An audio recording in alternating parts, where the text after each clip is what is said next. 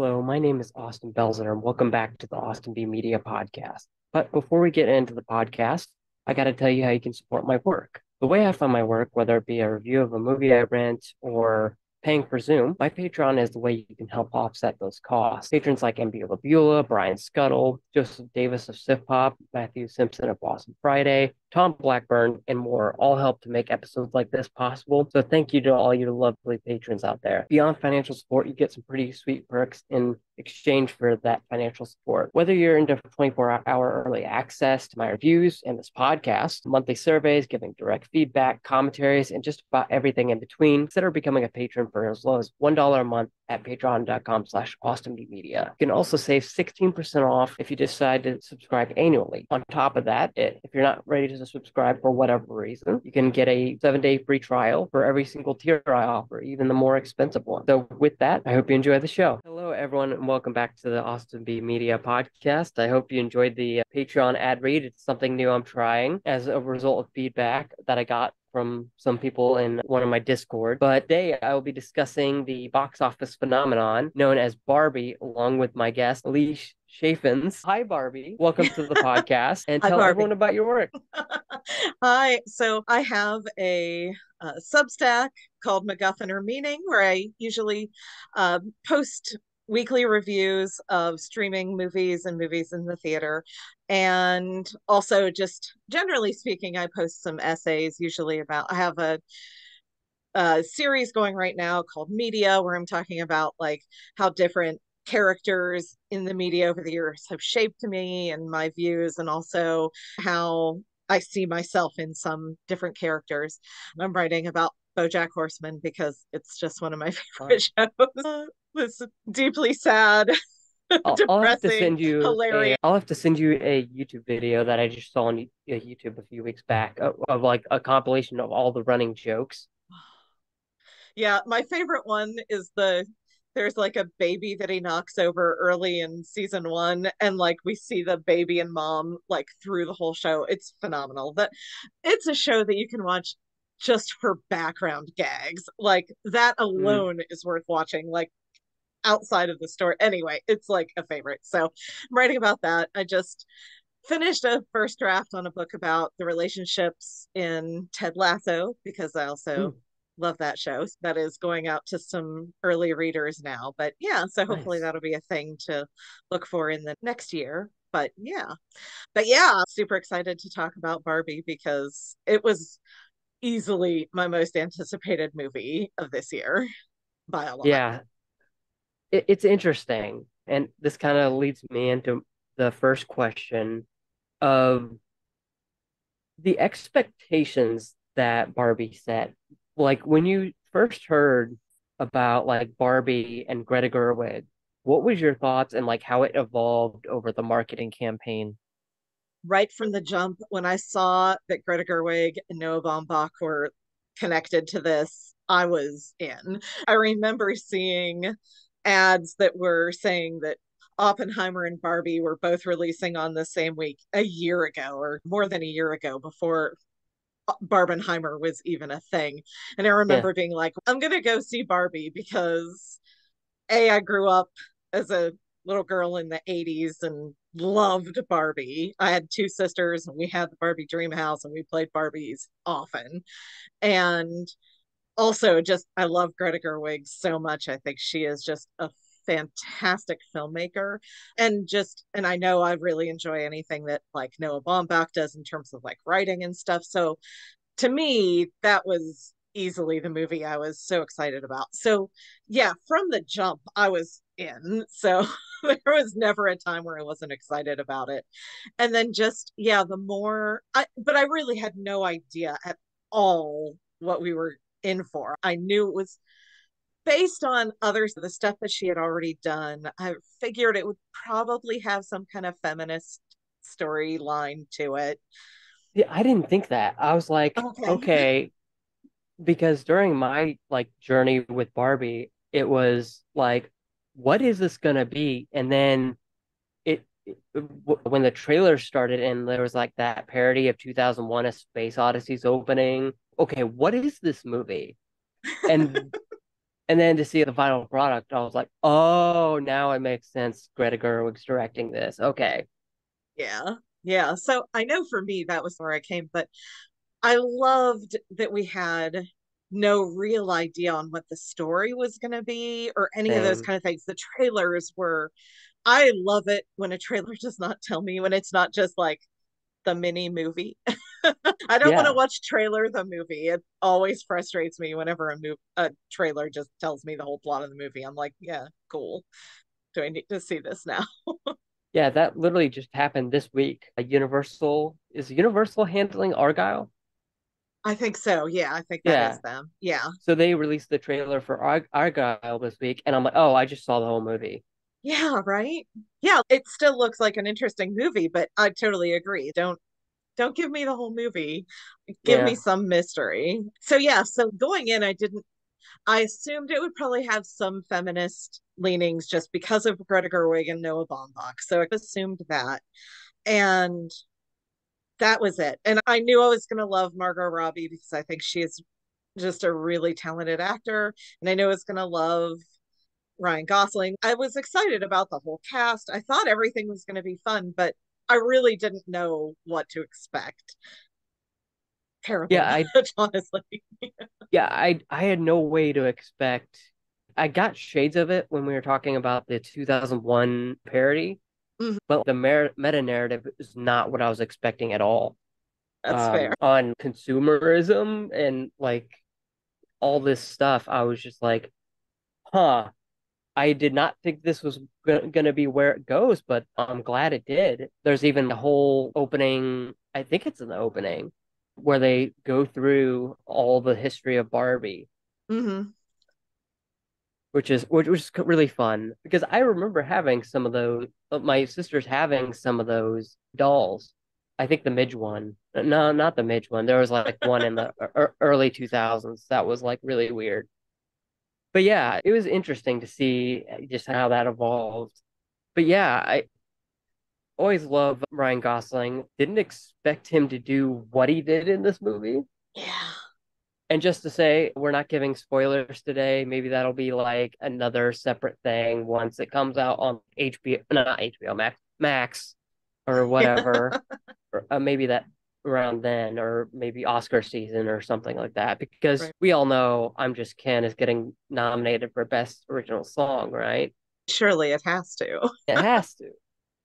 I But would be disappointed otherwise. I am manifesting a performance of Ryan Gosling of singing Can You Feel the Kinergy to a crowd of 80-year-olds.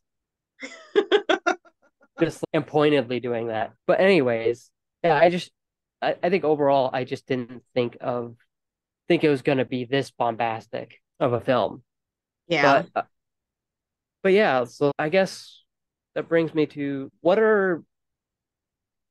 when you actually did see the film, or actually let's go back to something we did you do the double feature? I did not do the double feature. I didn't go see one and then the other. I did see both on opening weekend. I went to see Barbie on Thursday night, and then I went to see Barbie again on Friday morning. And then Saturday afternoon, my husband and I went to see Oppenheimer. And yeah, like it was I absolutely loved the energy of that. Like it was Hmm. so neat to me because I love going to the movies. Like the first movie when I went to see Tenet when movies came back. So Christopher Nolan again. Yeah. I went to the movie theater and I'm there in my mask and everything. And I was just crying, just watching the welcome back to the movies little thing. Legitimately, I cried because I love going to the movies. I love watching movies in general, but there is something very special to me about actually physically going to the movies. And I had missed it so much. So to go to a thing and see people dressed up and like all of that was so fun. So the Yeah. actual like energy of that weekend was thrilling to me. I absolutely loved it. It was one of my favorites. I dressed up. I got myself an outfit because I was like, I'm going up for Barbie. I'm so excited. So I got this real neon nonsense kind of thing. It was so these pink sparkly shoes. It was silly, but it was so much fun. I loved it. So Yeah, I missed that aspect of it. I wanted to get something like what I saw on social media. This person, I don't know if it was at an Alamo Draft House or what, where she was walking out of Oppenheimer and then goes into a quick change booth or something, like pulls off the Oppenheimer thing and it turns into a Barbie outfit. amazing. But I actually did do the double feature. Okay. And for anyone wondering, here's the order I did. I did the Oppenheimer.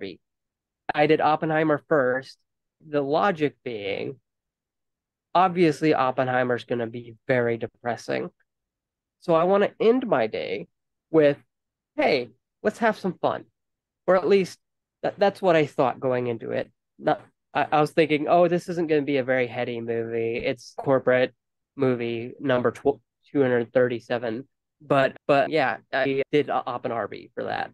Didn't dress Right. up for either. But yeah, I will say that I did feel that same energy. Even we've only got two movie theaters here where I live, owned by Mm-hmm. the same person. And everyone I saw was like in pink or some variation of like bright colors and seeing Barbie at the very least. Mm-hmm. And it was rare because even with Marvel movies down here, those are events, but like Barbie was an event. Yeah. Like people who I hadn't seen at the movies were going to the movies, even so more so than Mission Impossible, any movie that year this year. So that was nice to see. And speaking of going to the movies, I really hope that Lionsgate, I don't know how they can do this. Saw 10's coming out Mm-hmm. weekend as we're recording this. And they recorded a parody of the Nicole Kidman ad. I hope that plays before each screening of Saw 10. I hope that It happens. was so good. But yeah, it was a rare cultural phenomenon, and I don't think people were trying to make it happen. I think this weekend with Saw Patrol, but it just didn't have the same energy. I don't know one person who did Saw and then Paw Patrol. Yeah, I don't think it has quite the same cachet. Yeah, I don't think if say another DC League of Super Pets comes out and then another Secret Life of Pets comes out, I don't think people are doing those two movies back to back. Right. But yeah, so I guess let's get into just kind of overall thoughts on what the movie was like for both of us. Yeah.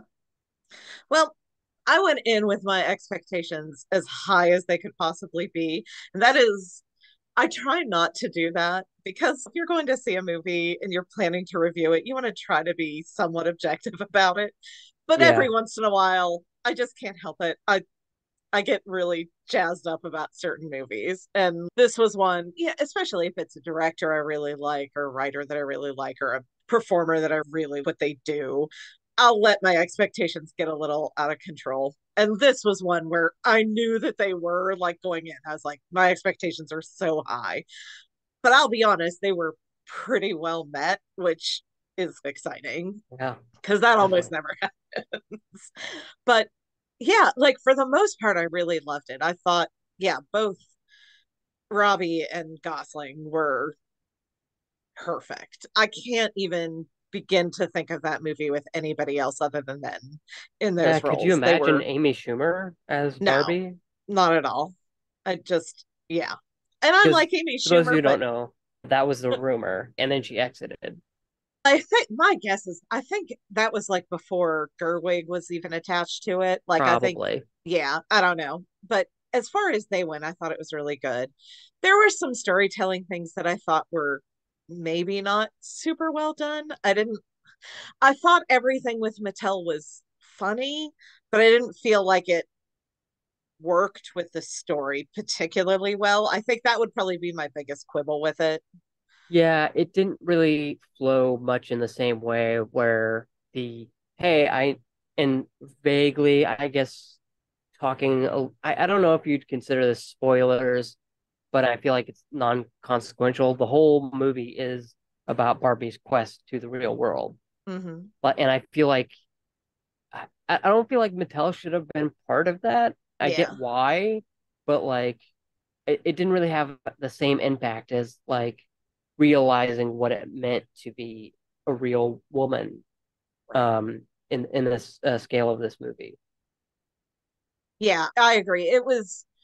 I think it was probably one of those things where they really wanted to talk about, like you mentioned, some of the like consumerism side of it and like the goals for Barbie originally versus what she came to represent and how those two are at odds. And I guess you have to include Mattel in that, but Yeah.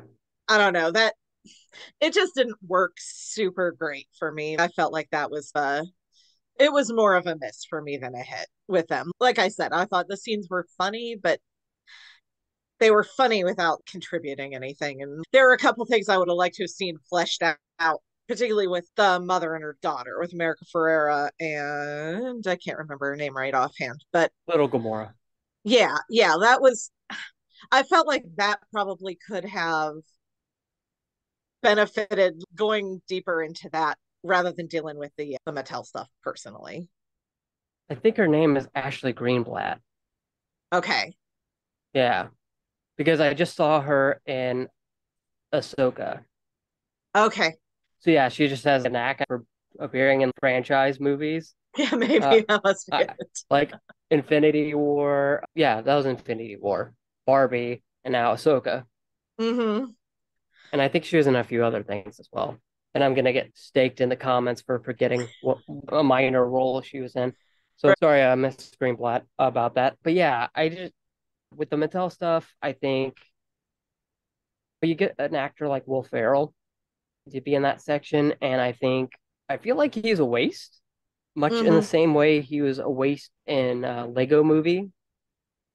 You get one of the most famous comedians, at least in the terms of movies. Mm-hmm. It would be like getting Adam Sandler to be in this movie. And it's, oh, a famous person.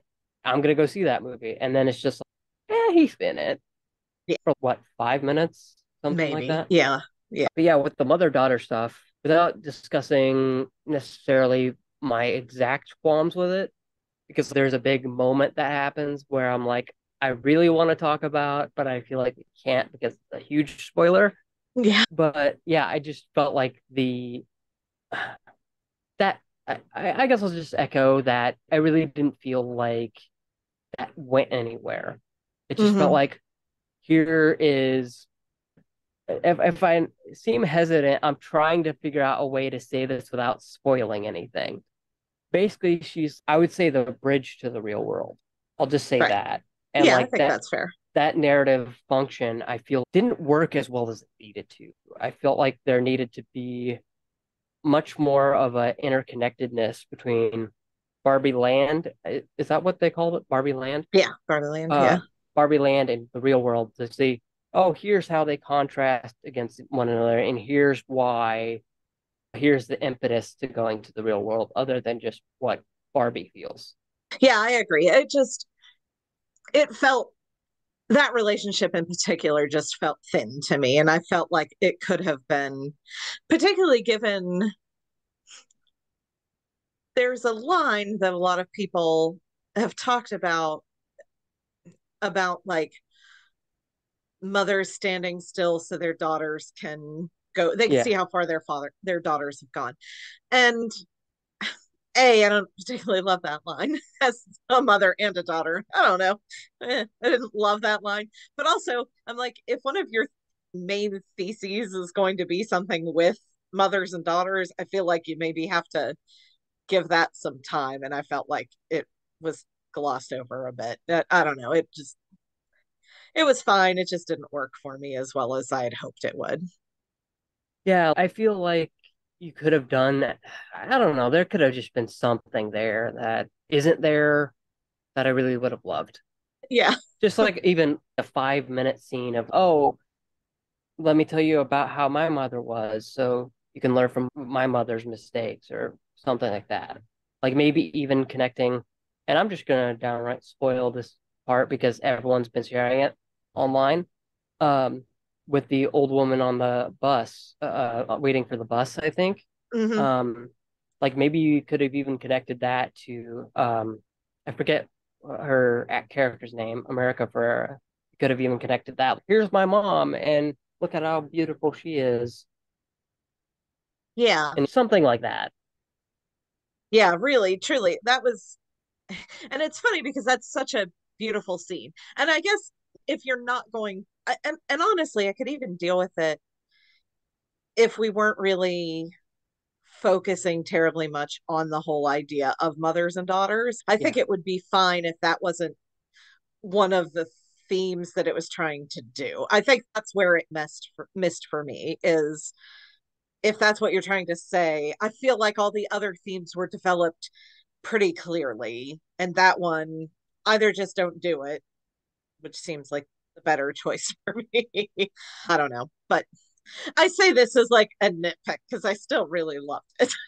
oh yeah, I think it's in my top 10, might be in my top 5 of the year. Yeah, I think it might be top 10, not top 5. There have that's been fair. some really good movies out this year. There. But I feel like that section gets dropped. The mothers and daughters story kind of just gets dropped the moment the third act happens. And Totally. it almost, at least what it felt like to me, was almost somewhat like a third 11th hour rewrite. I'd Oh, we agree. need an impetus for why does Barbie care about this particular subject? And then, oh, there's the third act. Here's Hmm. why we need to care.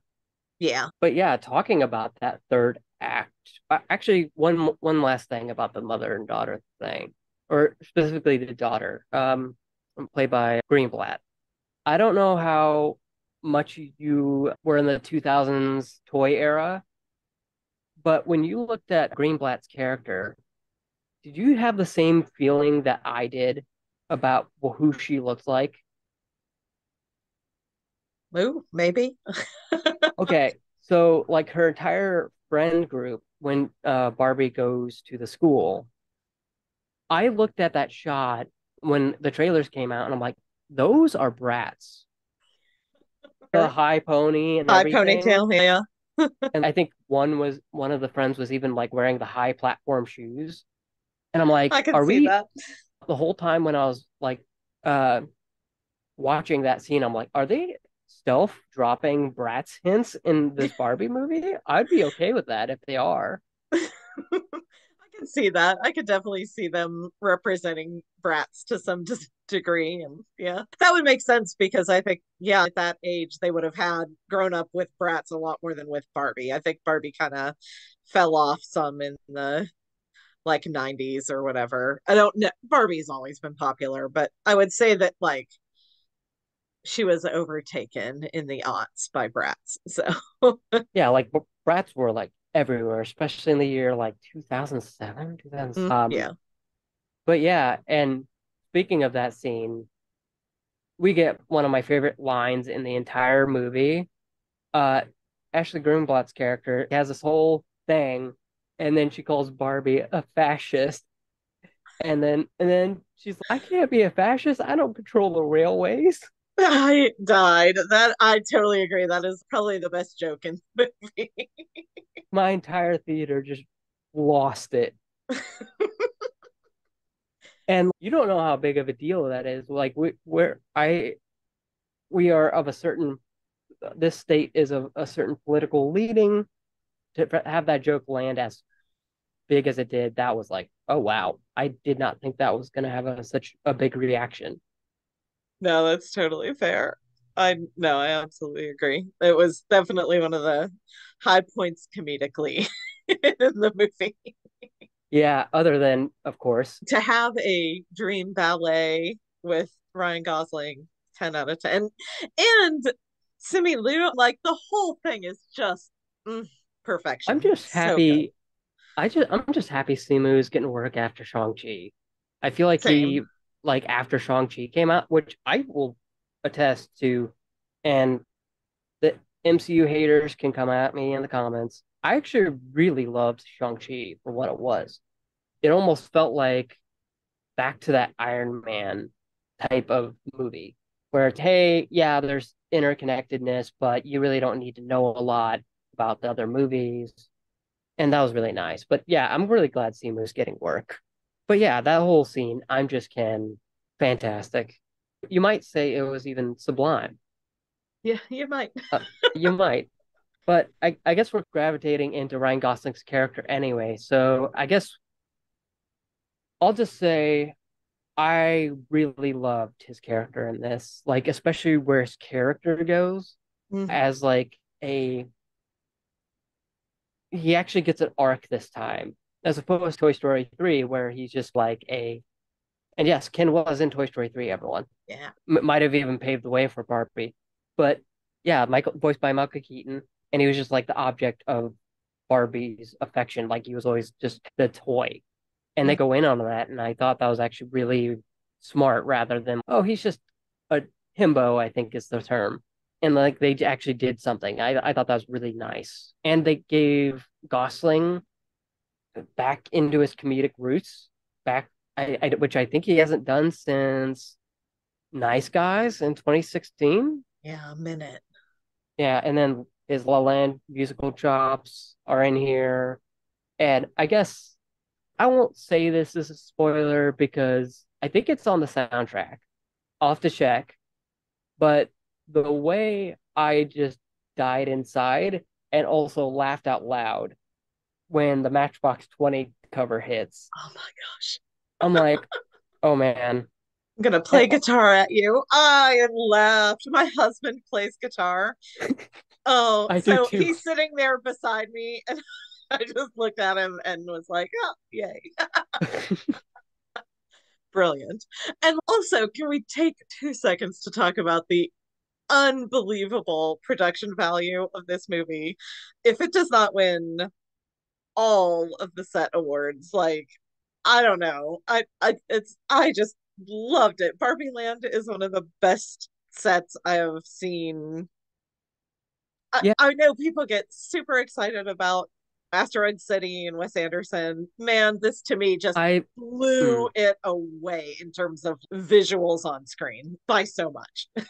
I know a lot of people, or at least some people, like Asteroid City, but I really did not like it. Now that said, I'm more of a recent Wes Anderson fan Mhm. because I kept getting his name messed up with W.S. Anderson. Okay. I would, for the longest time, anyone said, "You want to watch a Wes Anderson movie?" I would say, "No, I don't like his movies." W.S. Anderson, and they'd have to go, "No, it's Wes Anderson." And I'm Right. like, so I didn't watch Fantastic Little Fox. The first movie I watched of his was in 2018 with Isle of Dogs. And then this Mm, year with, oh, and what was the one before this? French Dispatch? yeah.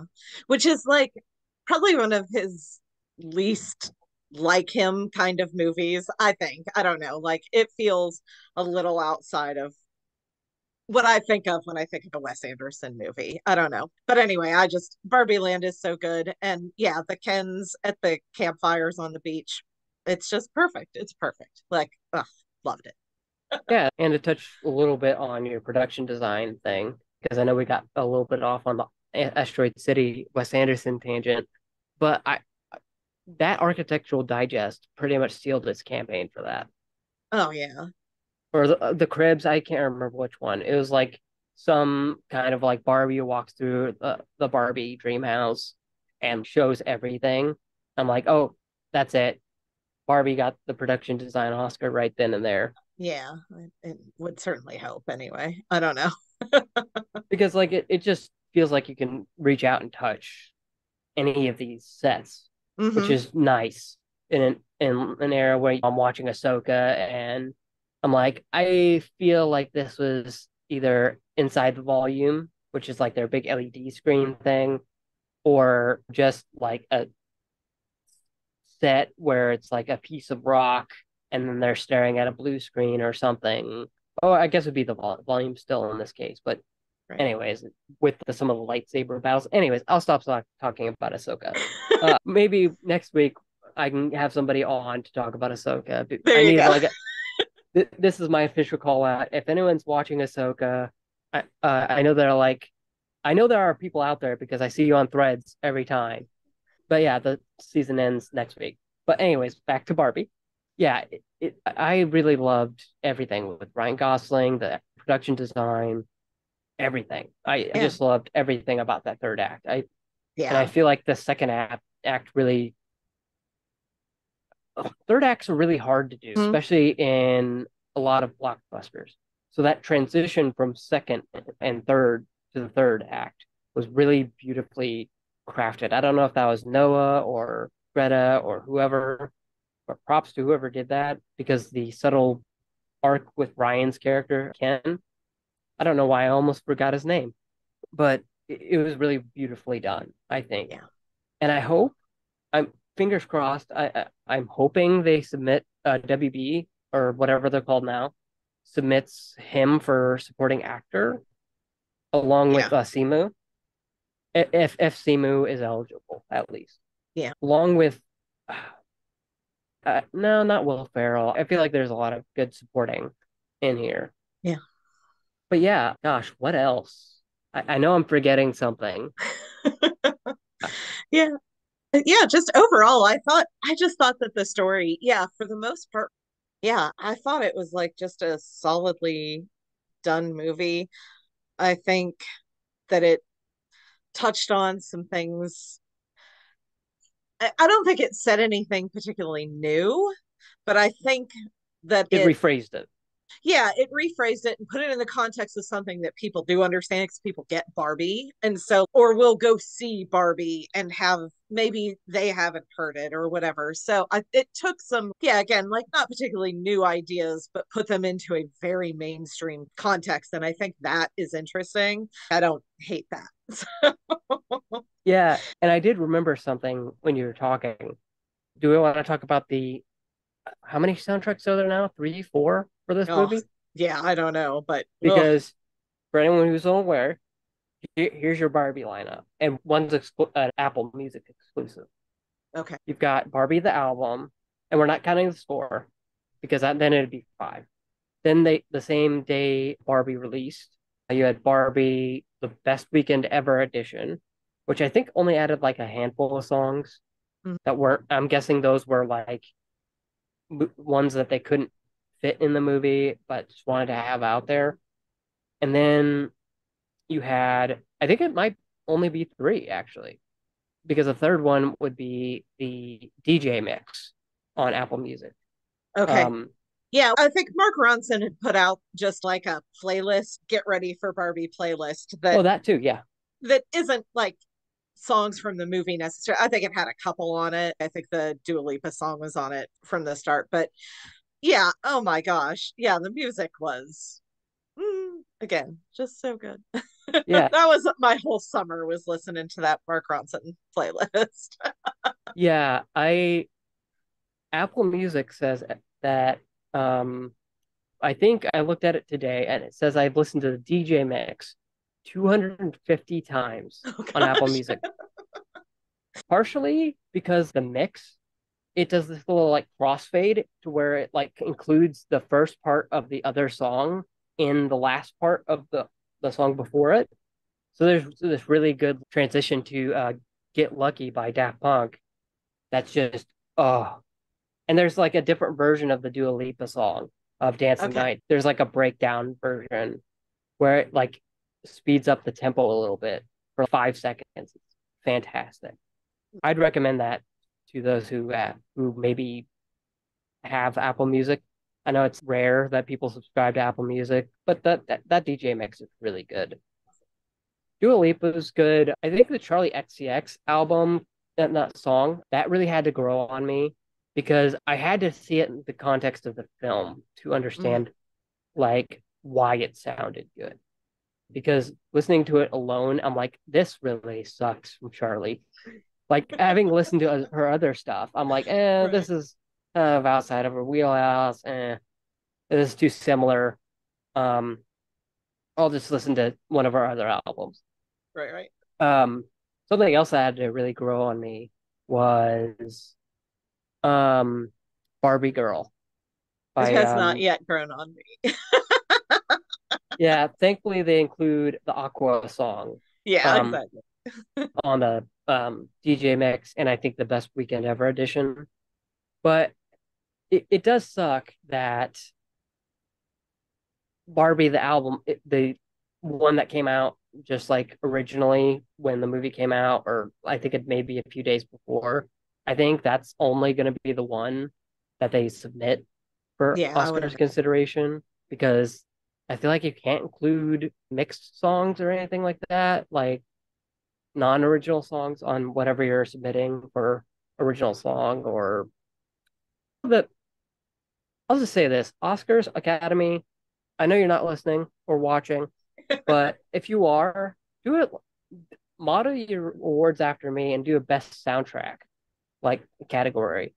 Because for films like with Guardians of the Galaxy Volume 3, where it's just entirely needle drops, Hmm. and Barbie, where you've got a mix of newly created compositions and Barbie World, which is a I guess you could say it's a remix of sorts because there's a Yeah. because they do include the Aqua song in the background of Barbie World. You just have to listen close because it's so down mixed that it's just it's oh I think I can hear it. But yeah, best soundtrack should be a thing. Yeah, And I best agree. stunts. Why are best stunts not a thing? That's not less for this movie, but still, Yeah. totally agree. Yeah, yeah, I don't feel like the Ryan Gosling spinning a spiral was necessarily Slide down the slide. a best stunts. Whee! I feel like that was more like a wire pull. No, it was. But yeah, it's got a really great soundtrack, really great movie, great writing. I guess what else would we like to cover? I think the other thing that I kind of love are all of the many guest Kens and Barbies. John Cena showing up for seconds. Oh, and we haven't talked about Alan, who was also fantastic. Michael I was so Cera, excited. yeah. I'm like, Michael Cera, who's I've loved since he was a little kid on Arrested Development. So I have been a Michael Cera fan forever. And so I loved him in the way that he was an interesting character in kind of as a character who's in the middle of Ken's arc and Barbie's, like all of the Barbies, like where the Kens are and where the Barbies are, and they have Yeah. this intense conflict, especially in the third act.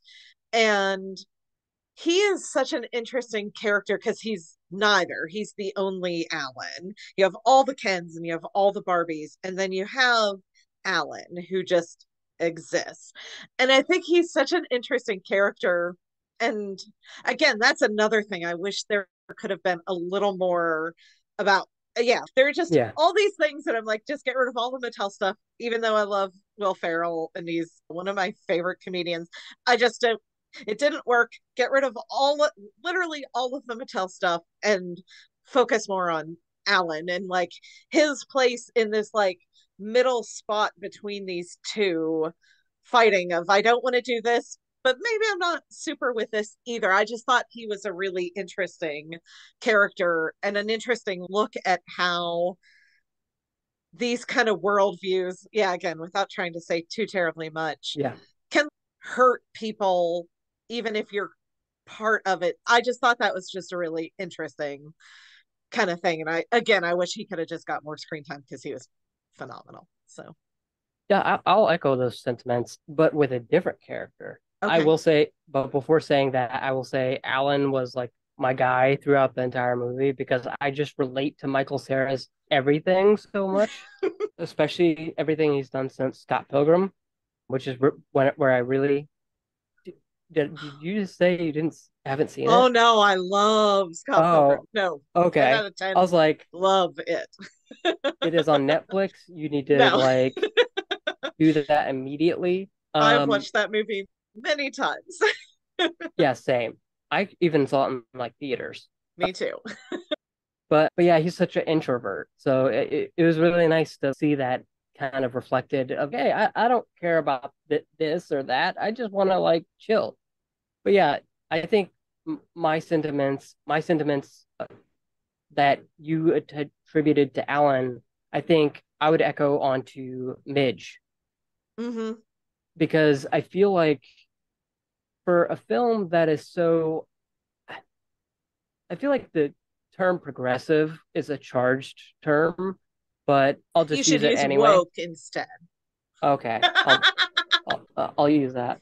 But in a film Yeah, that seems to care so much about identity, about who is Barbie and who is Ken without Barbie, the narrator is just like constantly undercutting. Hey, there's Midge, and even the song with Lizzo undercuts her character constantly, right. where there's like a lyric of "Hey Midge, never mind," and it's just why are we doing that? I feel Right, like it's just unnecessarily, and call me what you want, but I feel like that's especially a character that's seen as this, she's maternal. And again, with that mother and daughter theme, I feel like he could have even just done something with her that would have right. even tied in. And there was, I think, even a cut scene that ended up in the Barbie IMAX release where Mitch is giving birth, and then again the narrator just cuts in again and interrupts the birth scene. And I'm just like, okay, I don't. What are we doing here? I feel like if we're gonna be so inclusive as to talk about identity in this film, I feel like Midge should have had a say, and Alan certainly should have had a say, given what happens in Act Three. Right. Yeah, Other than, hey, I'm just hanging out. they did. I think they did that a little better with Weird Barbie, with Kate McKinnon's Yeah, character. She was the one who was the outsider and is less on the outside at the end. But yeah, like introducing a bunch of, and to be honest, Midge is a weird Barbie doll. yeah, To have a detachable stomach with a baby, yeah, that's weird. That's an odd choice. So I get where they're going with some of that. But yeah, I think, yeah, I agree with you. I think it's an interesting that, yeah, the pregnant Barbie is the one who is also widely ostracized. Yeah, in a movie that does touch on parenting in some ways. That's an odd choice to push her off. I think that's a fair point. yeah. I think that's all I'm really saying is just if you're gonna have one of your themes be about motherhood and like existing as a woman, to use one of the phrases in the movie, Mm-hmm. I feel like just it was unfair to her. Other than just the thing you were talking about, it might be weird to explain that her belly just like you can rip off her belly and take the baby out, and maybe that's why they cut the scene of the interrupting of the birth and Right. all that stuff because maybe the baby just like pops out or something like that. But I would have liked that joke because then at least it would have been like, okay, we're recognizing what Midge is as terms of the toy. Right. Right. But Right. but yeah, that's again small nitpick in the grand scheme of things. This Right. will probably Barbie will probably end up being in my top five all year. Yeah. Now that said, I did rent Past Lives, and I've still got to see The Creator and a few other films over the weekend. In fact, tomorrow I'm recording a podcast with Latoya with for 1001, Mm. which I I have have not not seen seen as that of one yet. I. Yeah. Yeah, it's on Prime Video, but yeah, lots of great movies to see. Lives is that could be my favorite of the year. It is stunning to go totally opposite of Barbie in the most understated, quiet movie of the year. But oh my goodness, it is stunning. So yeah, you're in for Yeah, a treat to watch that one. yeah, I think I'm just gonna pick. I still got 8 or 9 days left on that rental period. I'm gonna wait till I have just time alone Yeah. and absorb that movie. Because I feel like it's gonna be one of those movies where if I don't sit and absorb it and try to just push it off or on, oh, I'm watching catching up on movies, um, then it might just dull the impact. What happened with How to Blow Up a Pipeline? I watched that in a binge watch of what were the other two movies? Creed 3 and Blackberry, which I also hope gets a supporting actor nomination for Glenn Howerton, especially for that line read. Oh, I Um, haven't seen this one yet. So there's a line read in Blackberry where I won't say the situation he's in, but he basically says, "I'm from Canada where the vampires live," and I'll have to share the reel or whatever in our Instagram chat. But because I just go back to it every now and again, just if I ever want to be like, what are movies like? What is old ultimate camp? I just go back to that clip. A recent quote I've been using lately, and just it that's been running around in my head at least, is comes from Spider-Man 2 of all places, because I relate to it so much now. Now I'm reaching my late 20s, as as hurtful as it sounds in my head. That's But okay. I'm late 40s, so you're good. okay, but there's a scene where Peter is getting his powers back, and then he's like swinging for the first time, and I'm back, and then his webs stop working, and Right. then he lands on like a Honda Civic or something like that, and then that transitions from back to my back. Just one of the greatest. I miss that kind of movie. I There, want like that for the MCU, but not like every 5 minutes. there. Just like one. I just want one. I don't need Thor Ragnarok. I don't need Taika Waititi and the Screaming Goats from Love and Thunder. I don't need that. Just give me like that one line read where somebody just committed to the bit. Yep. I just want one.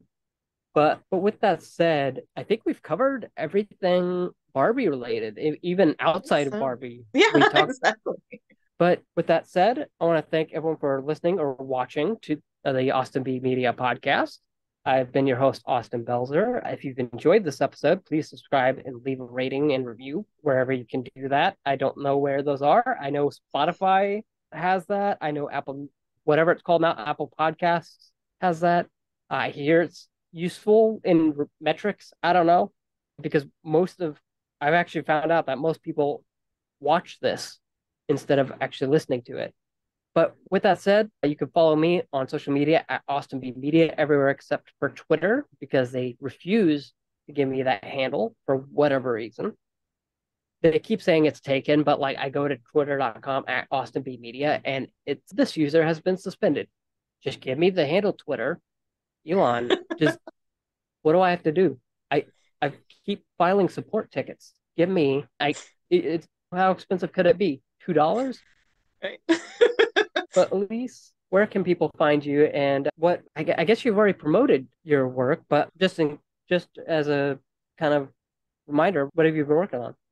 Yeah, you can find me on most things. You can't find me on X because I left. But usually you can Same. find me at places under Alise Chaffins or sometimes Alise D. Chaffins because I did not do a good job of branding because I'm old. So that we'll just blame that. I, But if you want a little behind the scenes, the reason why Austin B Media is my personal Instagram account and my business account is I accidentally, when I signed up for the my Austin B Media Instagram account, I deleted my personal account awesome. on, on accident. But most places you can find me at just Alise Chaffins, which you probably can't spell. So ALISECHAFINS. But yeah, that's usually where I am. Sometimes there's a D in the middle of that. But yeah. And yeah, subscribe to the Substack. That's probably the best place to find me, and Instagram. Those are probably the two places where I'm most active. Yeah, I think I'm subscribed to your Substack, although free, Yeah, um, that's fair. which I really like about Substack. Maybe I'll do something with that. I don't know. Yeah. If you're a patron, and Most go ahead. No, I was gonna say most of what I post is free. My reviews are always free. Sometimes I'll throw stuff on under a paid, but for the most part, that's like more personal essay kind of stuff. So if you're just looking for a straight review, those are always free. Yeah, same. All my early access stuff, 24 hours, and then for patrons, and then it goes public. But yeah, I will have links to all that in the show notes, whether it be on YouTube, let's see, Spotify for podcasters, or that's my side of things, but and then the article when it comes out.